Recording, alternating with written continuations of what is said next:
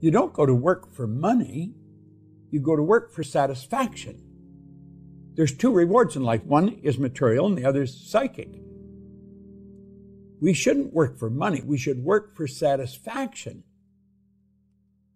You provide service to earn money. Take some recording stars. My God, they earn millions on a recording. But look at the millions of people that are being entertained. Mm-hmm. Construction workers, air flight attendants, restaurants. The music's playing, entertaining all the people that can hear that music. So they're entertaining all the people. And that's where it's coming, you see. You do what you work at what you love to do, and you'll get tremendous satisfaction. Like, I love what I'm doing. I would do it for nothing if I had to, but I just love it. I really love it. And so the fact that I love it, why would I want to do anything else? And that's what I said to him. You get satisfaction from what you're doing, what you love to do. So every day when I get up to go to work, I'm doing what I love doing.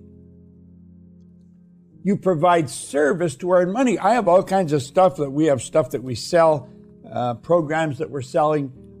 Somebody buying them now. I don't know who they are or where they are, but I'm earning money right now while we're talking. And when I go to bed tonight, I'll be earning money, and I'll earn it all night. And I like that idea,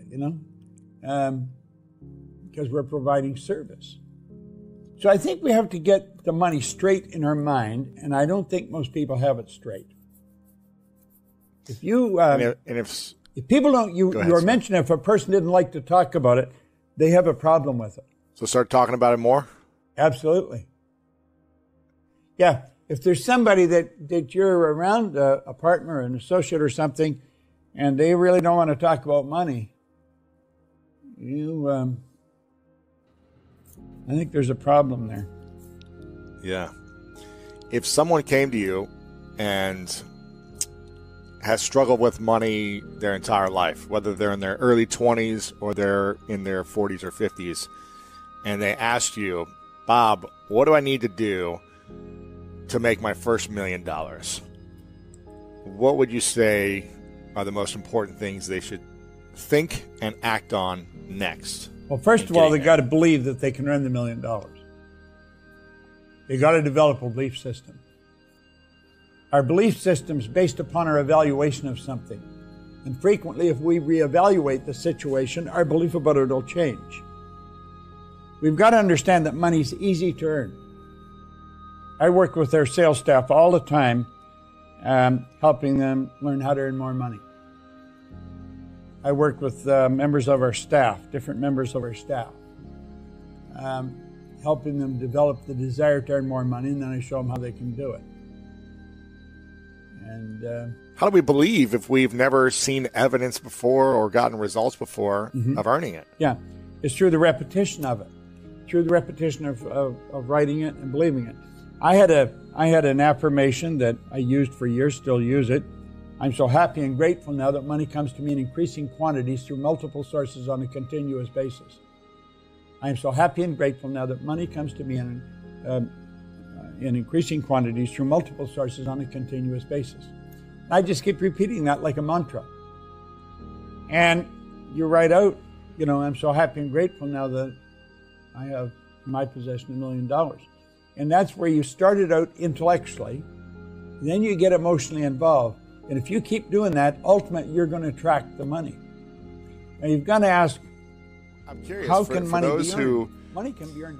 Want to learn the millionaire morning routine. They want to master this. They want to learn what do those millionaires and billionaires do with their morning routine. You've already shared a few things that you do.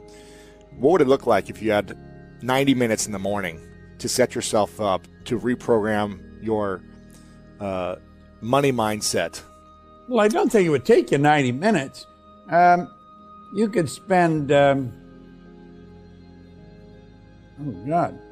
minutes. If you just write this down right now.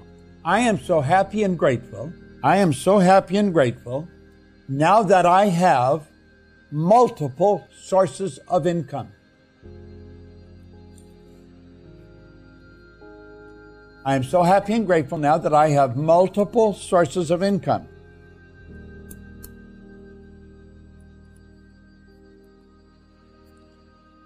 You know, if you write that out every day for the next 30, 60 days, you're going to become very, very aware of having multiple sources of income. Wealthy people all have multiple sources. They don't have one or two. They have a whole bunch of them. I don't know how many sources of income I've got. I'm not even interested in figuring it out because somebody else looks after that. I don't look after it. But I do know that you can do that. That's what Keith did it down in New Orleans. God, his life changed so dramatically. And I'll show you different things you can do because anyone can.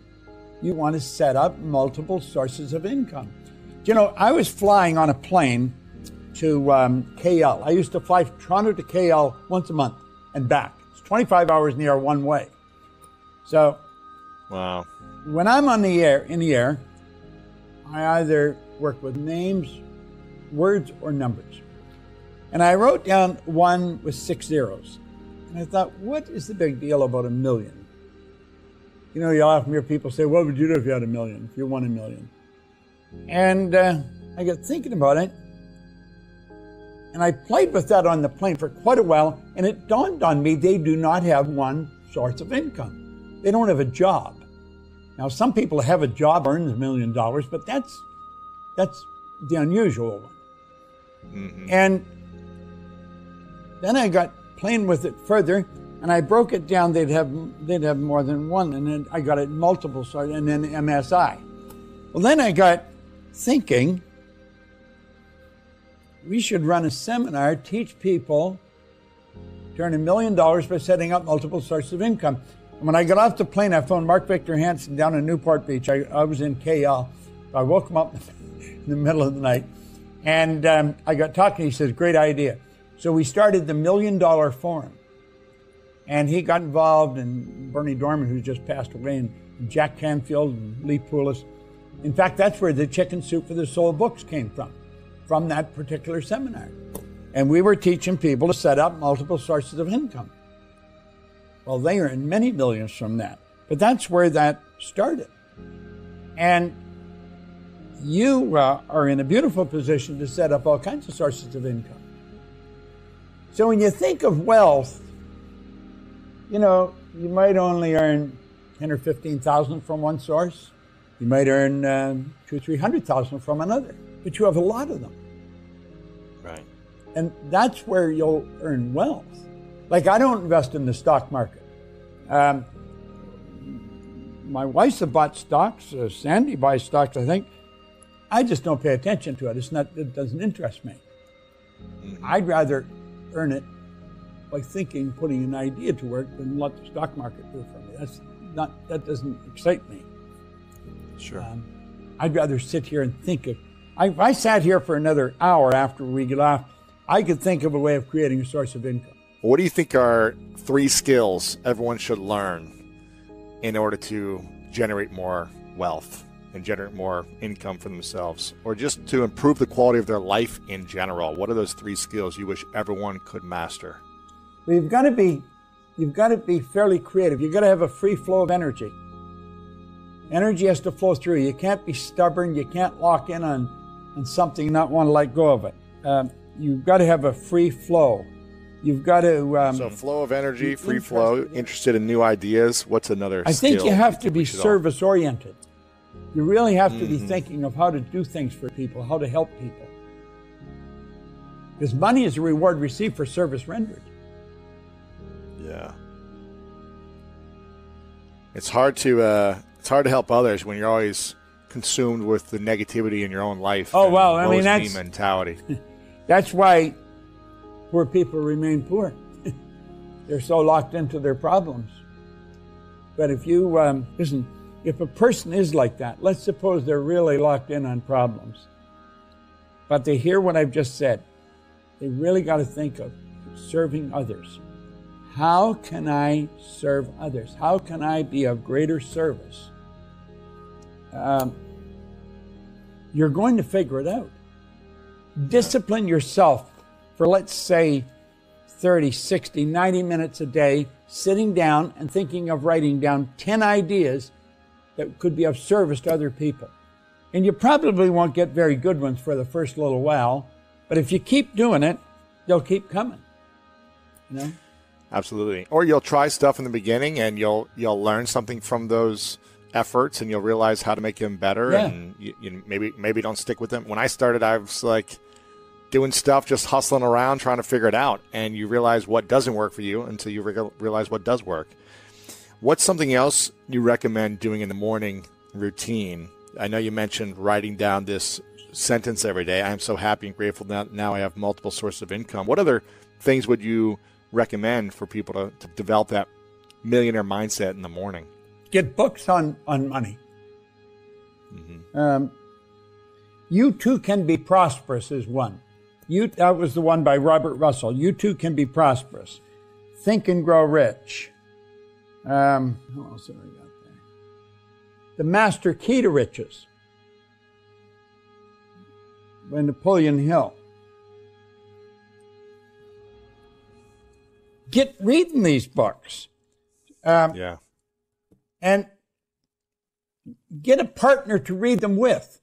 The partner doesn't have to be somebody you're living with, could be somebody on the other side of the country. Why is that important to have a partner reading with you? Well, you usually will do it. And if you here's a great book, Power of Awareness. Now, when you look at this, it's got a red band across the bottom. The Power of Awareness, you'll find it without this red band, don't get that. This is the one. This has also included Awakened Imagination, Power of Awareness by Neville. This is a phenomenal book. This is going to expand the mind. Then get into Master Key on Riches. You Too Can Be Prosperous, and Think and Grow.